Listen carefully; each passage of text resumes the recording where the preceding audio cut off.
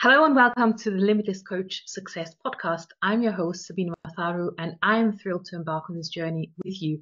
As a dedicated coach myself, I'm also a course creator, consultant, and therapist. I've had a pleasure to serving incredible women for over a decade through my flagship program, which is called Limitless Coach Success Formula.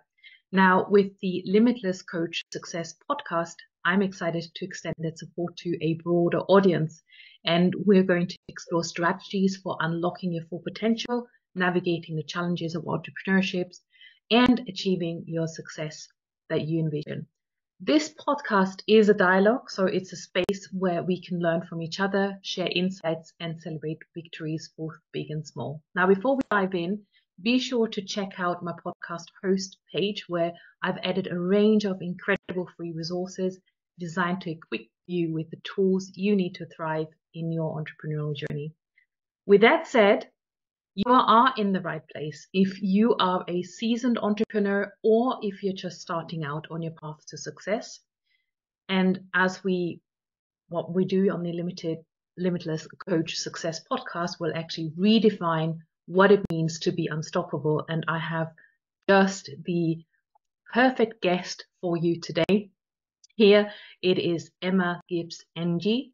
She is a mindset business coach, speaker, and founder of the Unapologetic Rebel. So super excited. Now, Emma, you can put a bit more color around the introduction in a minute. I know you help female leaders build multi-six-figure businesses of their dreams, and I ask you specifically today to actually leave the audience with 3 significant shifts that they can make today to stop them leaving money on the table and diluting their success. So I am super excited. Welcome, Emma, and please start with your very own words, your introduction. Oh my goodness. Well, thank you. I'm very excited about being on here today. So as Sabine has said, I am a mindset business coach. I like to sort of see myself as a bit of an unconventional coach. I've always been a bit of a rebel when it comes to authority and being told what to do. But the reality is, over the last couple of years, I lost that side of me and kind of found myself conforming to industry standards, industry pressures, the shoulds, the right traditional ways of doing life and business.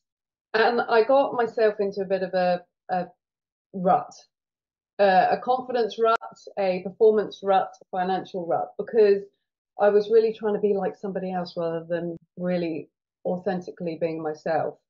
And it wasn't really until I do this little exercise with my clients and therefore with myself, because I always teach my clients what I then do, because I can't ever say to them, go and do this, and I'm not prepared to do it. And so I often ask my friends and peers and people who know me to describe me in 3 words. And I do this really because I think sometimes we can get such a skewed view of who we are, we can forget who we are, and we think that we are perhaps displaying certain characteristics and parts of ourselves to other people, and maybe it's not being received. And one of my friends described me as a bit of a nutter, which I am. Nutter in the most lovable term, but nutter in the fact that I've always been quite a free, easygoing person. I've always prided myself on being quite cheeky, quite bantery, quite unconventional. And I was like, I used to be like that, but I don't feel like I'm that anymore. And then my dad kept diaries of me and my sister growing up, and I was over with them, and I said to them, can I just have a look at these diaries? And started reading it from when I was age 15, and I was very high up in the sporting world with athletics. I used to run at a very high standard, and I was very confident and very ballsy. And I was reading some of the things that he was writing about me as a person, age 15, and I was like, I'm not like her anymore. Where's she gone? And it was a bit of a love punch, really, because it was like, ooh, like that person has disappeared, and yet that's what I've always prided myself on being. And so that really was the start of the Unapologetic Rebel, where I started rebelling against my past and my fears and the pressures and the shoulds that I had surrounded myself around, and really allowed myself to start to explore who I was again and to tap into my inner truth, and from that then start to live and create my business around what works for me. And ultimately I'm now on a mission to help other women unlock that part within them, because I feel that we just conform or hide parts of ourselves. My past is sprinkled with sexual and physical abuse and fertility struggles, and I think from that I naturally, while healing, hid parts of myself from a protection point of view. But we can get into a rut of just being in autopilot and feeling that that's just how things have to be. And I really want to be that permission slip now to show people, no, it doesn't have to be like that at all. You still get to be who you came here to be and who you were born to be, and to use those experiences as your unique superpower that actually allows you to have the insights into the way in which the world works and how people work with their emotions, and really start to use that as a powerful tool to transform other people's lives. Wow, that's a really powerful background, and I think you had to go through a lot, I think, to get here. What was it, the exact trigger point? Because a lot of entrepreneurs have a trigger point that makes them say, well, no more, and I'm going to break out and I want to be my own boss and really do what I love doing, or what you've overcome. Normally you would actually take a problem that you've overcome it, and now you're ready to actually show the world a solution. What was that for you? I think it was a number of things. Like, quite often we wait for the big moment to be the catalyst for stuff. And I think things were building, and it was almost a bit like the straw that breaks the camel's back. And I think I felt it when I was trying to fall pregnant with my son. And I then felt it again in my business, where I just didn't know who I was anymore. And I was just so lost and so robotic in what I was doing that, one, I was bored, but two, I just felt like I was becoming a shadow of who I was, and I wasn't proud of how I was showing up. And I think there were just things that kept coming through that were just making me feel weaker than what I actually am, and limiting what it is that I'm here to do and to achieve. And so it was more just the confidence of me just dipping and dipping to the point I was like, nah, I've got to take control back. I can't keep living like this. For me, I think it's always like, my son is like my main motivator. I want to make him so proud and show him how strong women are. Obviously, he doesn't know my past, but I want him to just see that I am someone that can achieve anything I want, and therefore so can he. That's beautiful. Yeah, I have a similar sort of mission with my kids, and I think that is a motivation, and I can totally relate with what you said around not showing up in the best possible way, or not really doing, and you just sort of have a moment in your life when you stop yourself and you're looking back and you think, actually, is that all? I Yeah. could do much better. Why am I not doing things? And I think the last thing we want is actually getting to a place where we're on our deathbed, right? Many years from now, hopefully. But then we look back on our life and like, well, I didn't give it my all. And I think we would have regrets. And we role model that to our children. And I think Yeah. the society is also changing, that my kids don't fit into the old norms, and everything's moving now anyway, and that's fine. And I think we need to actually show them that they have their potential and they need to live their fullest potential. So I think that's something that I would like to explore a bit more with you, as to how would you say you were showing up? Because I think we can be really vulnerable here, because I think we've all been there, and we'll probably maybe some from time to time still doing it. So how were you showing up? And then how do you then say, well, actually no more? How do you pull yourself out of that and gain that confidence again, and know And when do you know it's their fullest potential? Sure. Well, when you know is when it becomes easy, but I'm just saying that now as a prompt for you to remind me because I'm writing it down because I'm perimenopausal and I might forget these things. But Have the habit of wrapping like three questions into one. yeah, so just remind me the first piece. So it's like, how were you showing up? That's it. Okay, so I was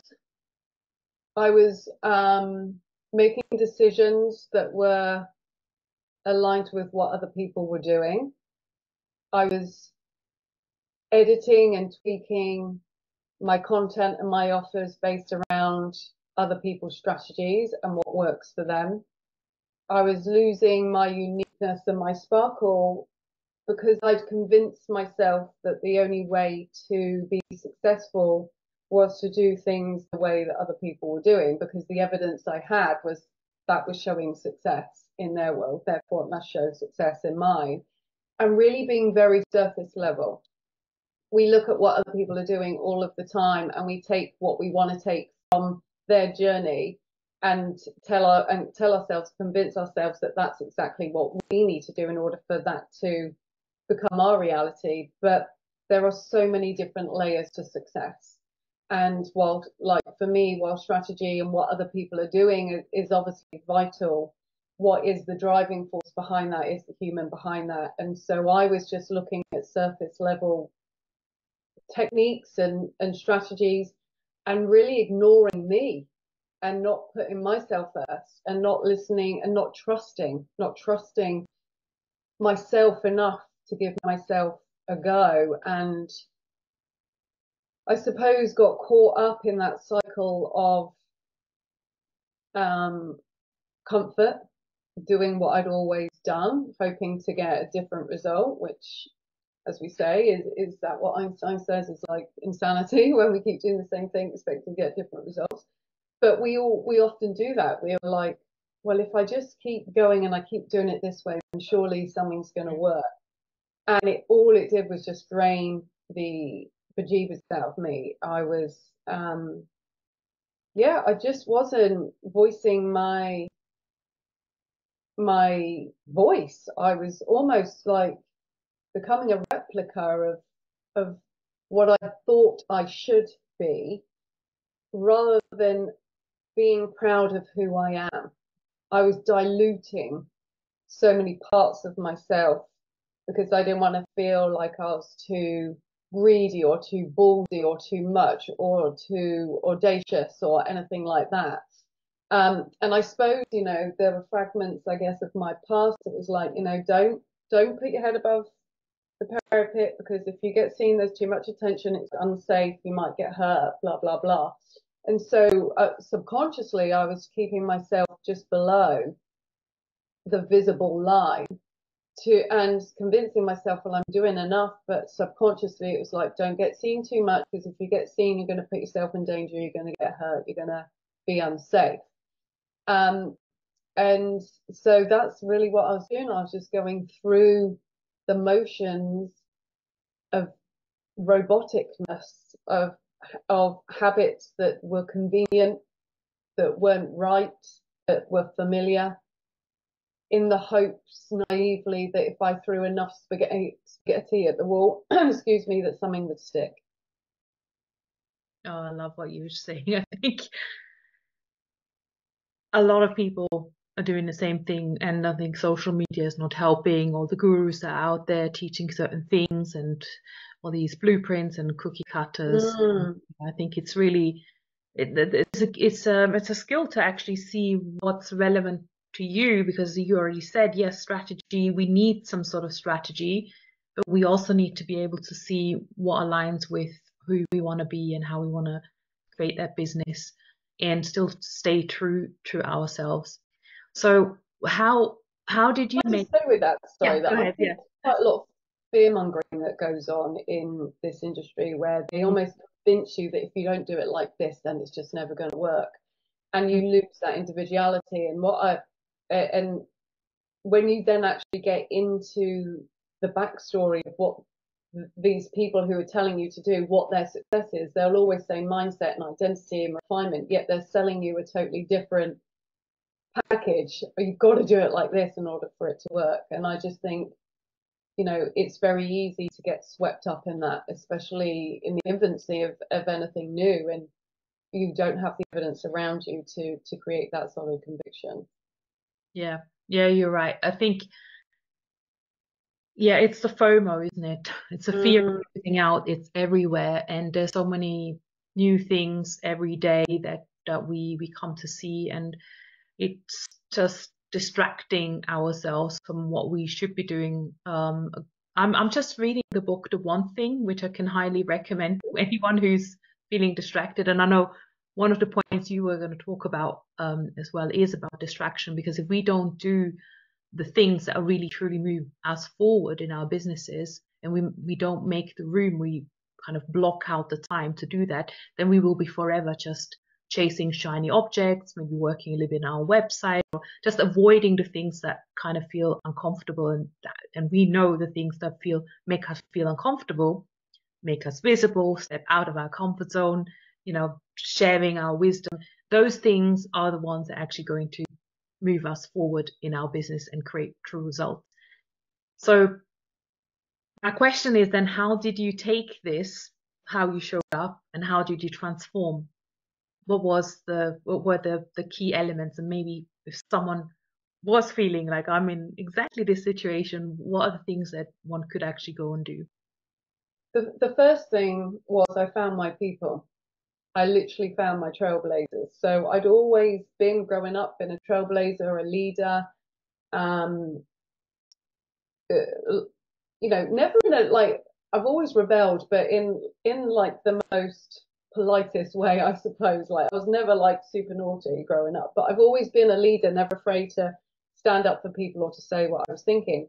And so I actively seeked out people who could prove to me that it didn't all just have to be like this. And it just led from one person who then introduced me to another person who introduced me to another person. And suddenly I found myself surrounded by these insane women who were pure examples for me of going against the grain and not having to do it their way. And that has been totally, totally game changing, life changing on so many ways. And it's so important for you to be mindful of the people you ask advice from, but also the conversations you're having. And I think it helped me reframe comparisons as well, because it allowed me to get into the room and into the conversations and into the energy of these insanely trailblazery, beautiful women, rebel women, and not compare myself from a negative, but really look at them and what they were doing beneath the surface and be like, it just allowed me to have that permission to unlock that in myself and to feel that it was safe because I was understood, and they were all showing me that you can do what you want to do and it's safe and nothing bad's going to happen. And while yes, of course, with anybody's success journey, there are going to be judgments and opinions that don't marry up with us and might sting a little bit, but that's the same regardless of what you're doing. But they were showing me that you keep moving, that the more that you keep moving and keep leading yourself and keep being radically responsible and focusing on the bigger things, the quieter all of that unnecessary distraction becomes. And it was just, it was like the biggest hug. It was like, thank God I'm not alone, because I have felt quite misunderstood growing up. Like, because I've always been quite rebellious and didn't really like authority and being told what to do, and because of my past, I am a complicated person and not always understood. And suddenly I just found my people, and I was like, oh my God, there are more people like me out there. It's fine. It's okay for me to be unconventional.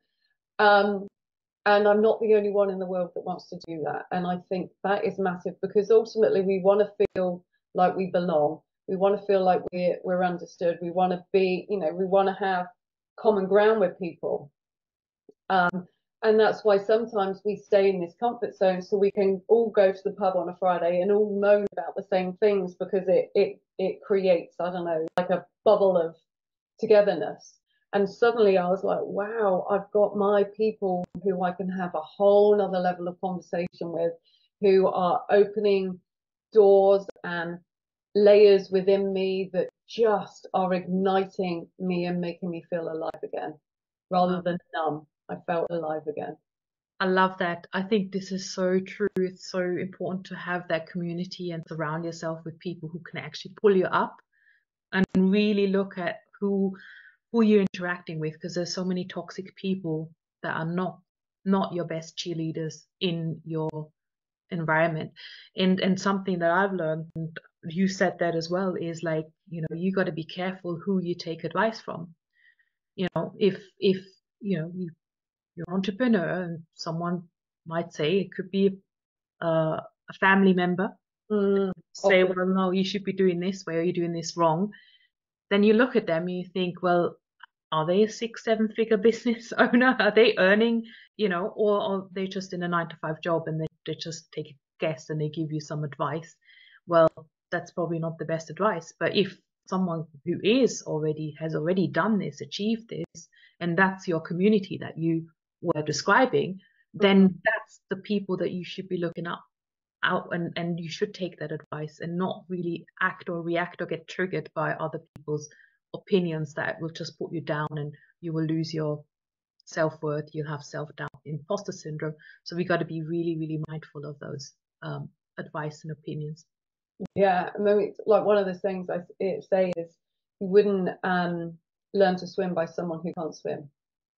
Like, you just wouldn't take advice from them. And I think that, the family members is common for us all, because they know us on a level that no one else does. They love us, they want to protect us, and their opinion means so much to us because we love them, and they're our family.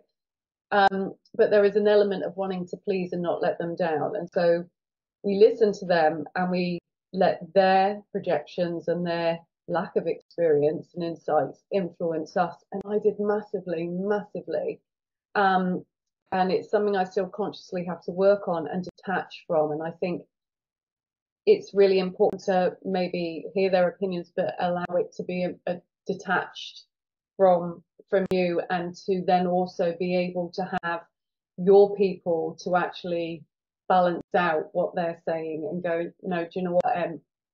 That's because, like, my husband, he's employed, he's in sales, while he earns exceptional money and is very, very good and can teach me a lot on sales and all of that stuff. When it comes to marketing my business, he's never run his own business, so why would he? And it's almost unfair to put them in that position when they're not qualified to be in it. Yeah. Whereas when you find your people, they're qualified to give you the answers. Love it. Yeah, absolutely. So let's move into the 3 shifts that you promised. I think we kind of already talked about 1 or 2 things. Yes. So 3 shifts, I'm just going to read it again, that you can make today to stop leaving money on the table and diluting your success. So, well, 1 would be to shift what I've just said to find your people, definitely. The other one would be to stop getting distracted by what other people are doing and focus on the simple things which matter, which is yourself. And really not rushing it, really taking the time to get intentional and getting to know you again.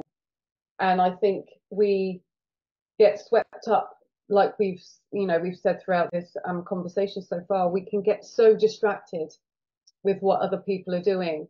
And I'm a firm believer that when we have a desire, when that goal, that desire lands for us, what comes with that desire is its unique package that we of the hows, of the challenges, of the obstacles that we need to go through in order to become the person that can not only achieve it, but hold it and sustain it and then grow from it.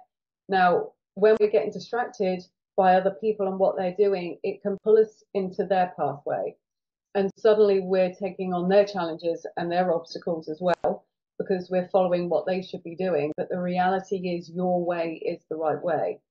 and it's unique to you because your desires are unique to you, and they're based on who you are, your human design, your past, your beliefs, your upbringing, all your purpose for being here. And so when we are getting distracted by what everyone else is doing, not only are we diluting our experience because we're diluting ourselves and we're trying to be like other people, we're then not attracting in our right people because we're trying to be like other people so they don't see us. But we're just slowing down the whole process. And then what comes off the back of that naturally is frustration and feeling in a rut and feeling like you're banging your head against a brick wall, or that time's running out, or that you're doing things wrong because it just feels so wrong. And the reality is, I don't believe there is any right or wrong. I believe everything is happening for you. But what I do believe is if you're trying to go down someone else's path, then in context terms, it is wrong because we're trying to be like somebody else rather than fully embracing our own experience and what we should be doing. And so it's about eliminating those distractions. If there's people that you follow on social media that pull you down energetically or make you feel less than, or cause you to procrastinate or to tweak or dilute, then unfollow them. Like, be radically responsible for the company that you're keeping. And if there are certain situations or there are certain people that are distracting you from that, then be radically responsible for how you show up around them. Now, I'm not saying don't ever be friends with them again, but just be more protective over what you share, the conversations that you have. Maybe mute them for a while, or maybe if you know that you're about to do something that really requires a lot of courage and a lot of bravery, that perhaps you don't go on their social media straight away just before you're about to go and do an interview, for example, or launch a program or do a live, because you know that it's naturally going to pivot you and take you away from your unique brilliance. So it's like, if you are getting, and we all do, we're all humans, so we're all going to get caught up in what other people are doing. But rather than looking at it as, oh, look what they're doing, why are they getting it and I'm not? It's like evidence that it's possible, but focus on your unique way of doing it. When you really tap in that your way is the right way, and that every desire, every goal that you have has been divinely selected for you based on who you are and what you're ready to receive right now, that's proof enough that you're capable of going through the challenges that are required. But in order for you to do that, you've got to focus on you. So for me, the best strategy that you can ever follow is knowing what you know to do, because we all know what we know to do. We just might not like what that thing is, and it might require a bit of discomfort or a bit of a challenge, but we know. So it's having the courage and the bravery to do what we know to do, but also to do what we're called to do. And that's from the co-creation that I'm very spiritual of, the guidance of the universe, because the universe is the creator of the how. We aren't the creator of the how. So listening and following the intuitive nudges. So if one day you have this urge to go left on the school run rather than right, and you bump into someone who becomes a client, a business partner, a future partner, a lifelong friend, whatever it may be, they are destined to be on that path for where you're meant to go. But if you go, well, that doesn't logically make sense, or you share it with someone who isn't in the know and they go, well, that just sounds ridiculous, why would you do that? Then we can get distracted. But if you follow the guidance and trust that it's part of the process and helping you to get to where you want to go, then it just allows you to move more freely. And then the third part is cleaning up all the, I call it mind shit, all the crap, the ego stuff that comes to the surface that tells us why we can't do it, that reminds us of past failings or where things have gone wrong or various things like that, and working through that, because these are ultimately the stepping stones to your success. They are the things that are blocking you from getting to where you want to go. They're not personal, they're not an attack. They are naturally bubbling to the surface because these are the things that need cleaning up, that need dissolving in order for you to move to that next level. Wow. So that would be the first one. Powerful. Or the second one. Is that the second one? Okay, so the first one was find your people. Find your people. The second one. So the second one was the not getting distracted by what other people are doing. And now we're going to go to the third shift.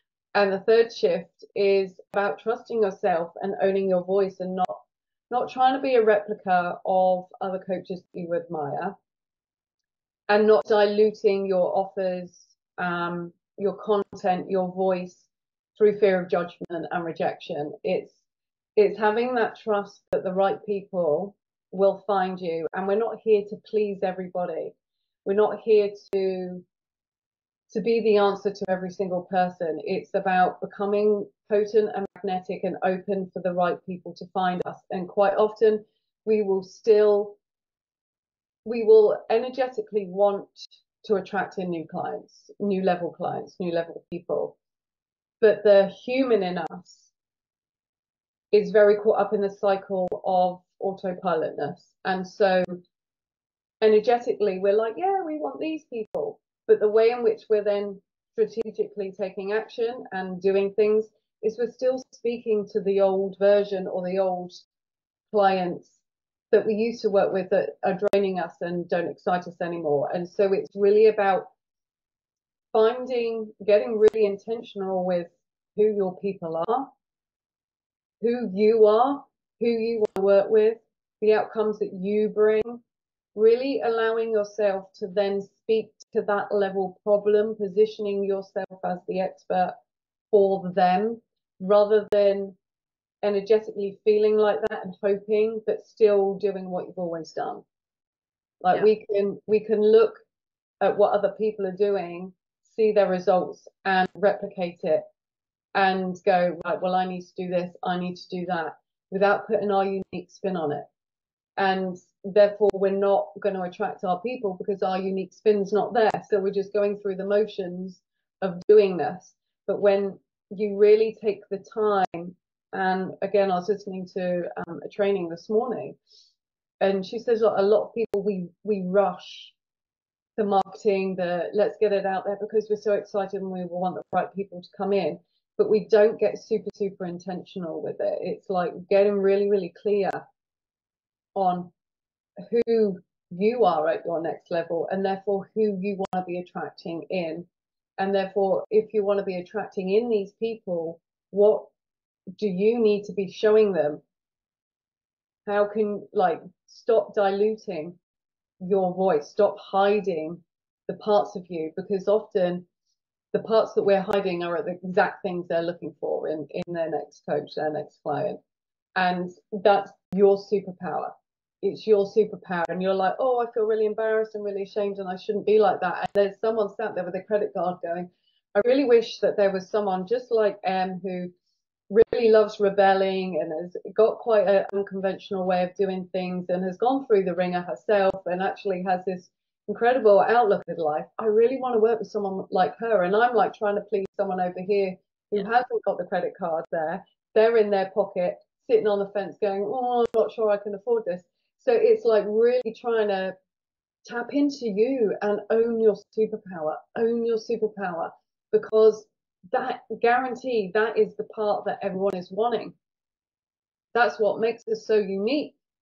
And yet we hide it through embarrassment or shame or guilt or fear of judgment and rejection. And when you own your truth and you own who you are and you're unfiltered in who you are, you become so elevated, because everything that you do, which goes back to where we were put about ease, how do you know that you're in that?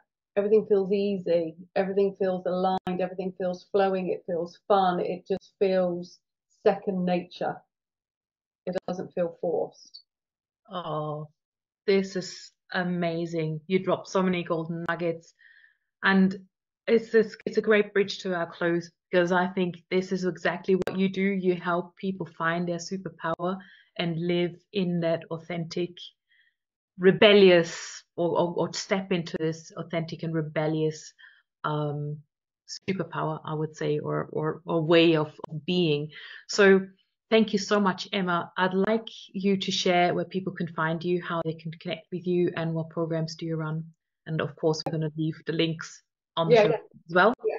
So I primarily am on Instagram under Emma Gibbs-Ng, all lowercase, all together. My website is my name, and Facebook is my name too. I have an online community called Unapologetic Rebels on Facebook, so head on over if you want to come and join me there. Program wise, I'm actually running a free masterclass this Friday called Unleash Your Inner Rebel, which is really to help you to unlock the rebel within you to go on and to create your authentic life and business your way. It's very foundational, and while it's live this Friday, it will be available for whenever the podcast comes out, so I'll add the link to that.